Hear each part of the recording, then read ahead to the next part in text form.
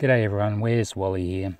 Wolfie6020 last year gave me his broken P900 to do what I wanted with it, see if it could be repaired. The camera had been dropped and it was totally functional, except it would not take any photos, which is kind of the primary function of it.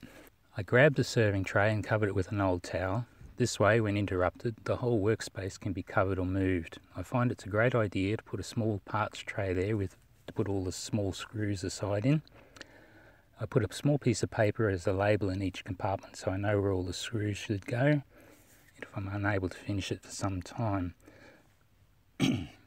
Use some nice strong +4 glasses and a headlight, very helpful when you're old and blind, because you've got to be able to see it to fix it. First up, remove the battery, then you remove the case screws holding the back. There's 2 screws on the back side of the camera near the mount hole. You don't need to remove all 4, just the 2 at the back. Then you take one from near the battery flap, but don't pull the one out from inside the battery flap. There's 2 screws on the left side, 2 screws on the right side, and one under the USB flap. Then there's 2 screws in under the LCD. Once you've got all those, there's a little slot between those 2 screws, and you can pop a little screwdriver or spudger in there and pop the back off. You've got to be a little careful because there's 2 flat flexible leads, FFC leads, on the right hand side. On the FFC side of the FFC connectors, there's a little flap. Insert a spudger under it and you flip it up and away from the FFC. Once opened, the FFC will slide out easily. You disconnect both and then you can place the back safely to one side. Now to remove the aluminium plate, you disconnect the small FFC at the bottom and gently peel it off the plate. Then you disconnect the 3 other FFC leads at the top. Pull out the 3 little screws that hold on the viewfinder, and then you remove the 2 screws on the left and 5 screws on the right. The plate should be able to lift up now.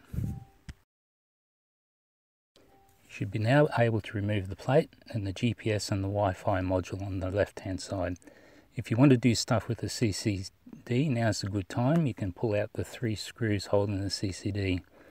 I found that using a straw and as a suck tube is a great way to pick up the IR filter if you want to pull that out. It's almost invisible, so you've got to be careful not to lose it. I prefer to remove the lens without removing the CCD sensor. Before removing the 3 screws that hold in the lens, you must remove the 2 FFCs, one to the focus and one to the shutter assemblies. The focus FCC is about 3 mm wide and goes up and under the viewfinder bits and pieces. It'll push in and out, so it's easy enough to get out with a good pair of tweezers. The shutter aperture FFC goes over the left side of the lens at about 9 o'clock. It's not exactly the same type of connectors as the others, so you lift up the flap on the opposite side of the FFC entry to release it. Free the FFC from the pin in the center of the FFC so it's free to slide into the lens holder. If both FFCs are loose, you can then stand the camera on its lens cap if you haven't already done it like that. Then you remove the 3 silver screws holding the lens. Very, very slowly lift the camera and allow the lens to slide down and watch those FFCs so that they don't break.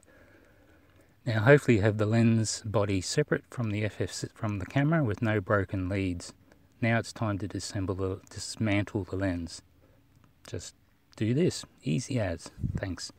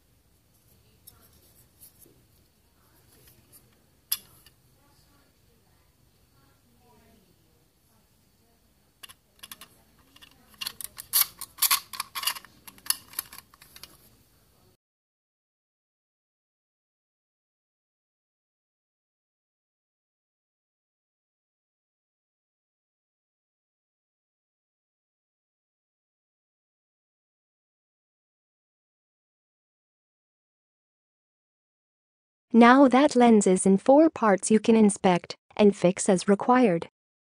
Look down into the barrel. I can see where the FFC leads are broken. That was not good to see. The aperture and shutter assembly are joined to the vibration reduction lens by one screw and two clips. Inspecting the shutter and aperture showed signs of jamming. One leaf appeared bent and stressed. I dismantled the shutter first, the 4 leaves popped right out, and then the aperture leaves followed instantly, creating quite a puzzle. There is a visible crease in one leaf. It would appear that the shock the camera experienced caused a leaf of the shutter and aperture to become entangled. The shutter could not open, and so all photos were black. The focus lens stepper motor is a sleeve inside the cam sleeve. I will show you a few more pictures of the lens internals. Then I will start putting it all back together. All the other photos of chips and bits and other internals I will add to the end for those that want to see. I was able to purchase replacement focus assembly and a new shutter aperture vibration reduction assembly from AliExpress. To reassemble the lens, there are a few points to follow. This is the method to follow to reassemble the lens back together. There are various index marks to look for.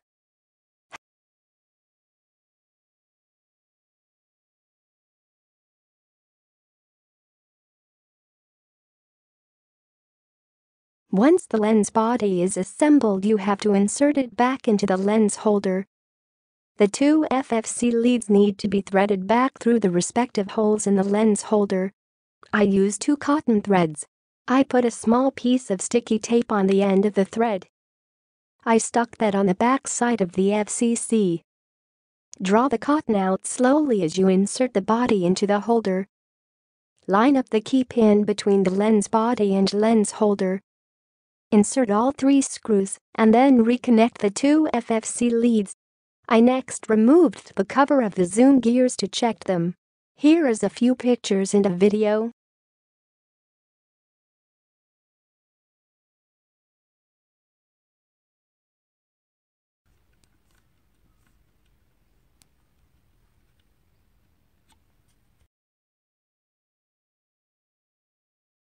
A few pictures showing how the camera came to life but would not take proper photos. I updated the firmware and charged the battery fully. Then it came to life. Here are some of the pictures I got after that.